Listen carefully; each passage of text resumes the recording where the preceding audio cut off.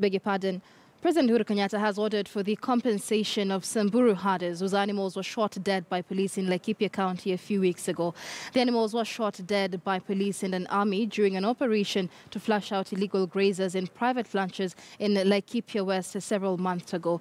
The president has already ordered Devolution Cabinet Secretary Mwangi Kiunjuri and his agriculture counterpart Willie Bett to form a committee that will see all those affected are compensated before the elections.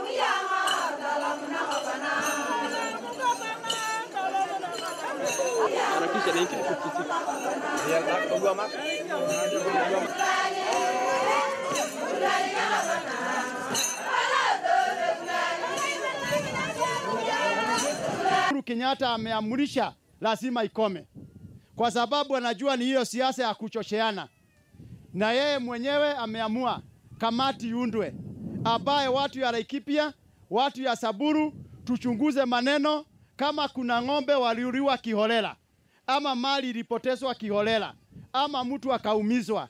Haya maneno yote tutakuja kuyamaliza wiki mbili na kwisha. Haya maneno yote tutakuwa tuyamalisha.